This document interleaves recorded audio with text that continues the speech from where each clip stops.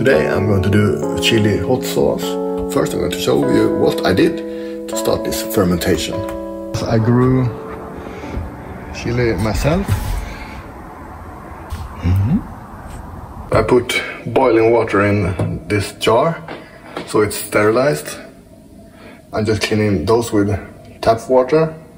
The empty jar weighs 837 grams. So I'm also gonna add a little bit of carrot and a little bit of thyme. As you can see, I chop it into medium-sized pieces. I'm going to do the same with the paprika and chili. You could also process this in a food mixer before fermentation, but I'm going to ferment first and then process in the food mixer after fermentation. Keep your eyes open for discolorations. This looks good, but if it's like dark or green, brown, throw it away. Leave a little space up on top so for liquid. I want 2.5% salt. Oh, so that was a big jar. Minus what the empty jar weighed, which was 837. So that much is in the jar. And 2.5% of that is so 56 grams. So let's see if I actually have 56 grams of salt left. Nope, I only have 11 grams of salt. Okay, I have to add some more.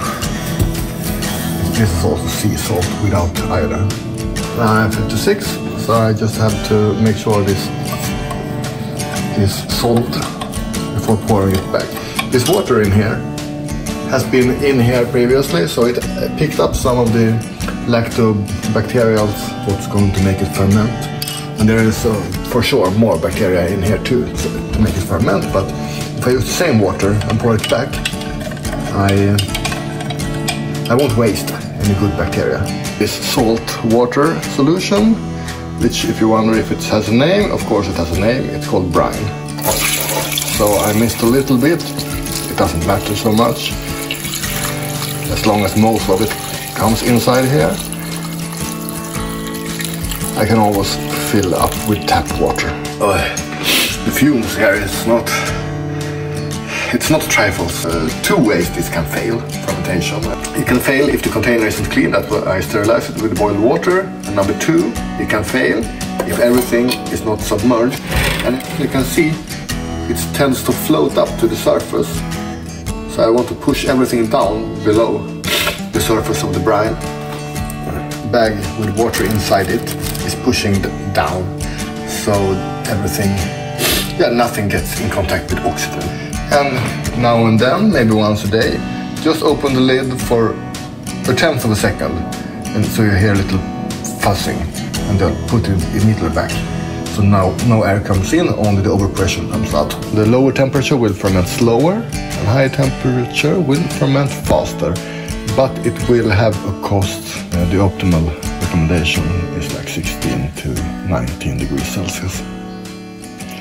Yeah, so I think this is pretty good temperature here in this room, between the house and the garage. And also, how long should it ferment? Well, if you look at YouTube, most people making hot sauce are saying 1 week. People who use general fermenting, they're saying at least 2 weeks. So I think the hot sauce chili guys are actually wrong. I think this should stay at least 2 weeks, and you can even wait 3 weeks.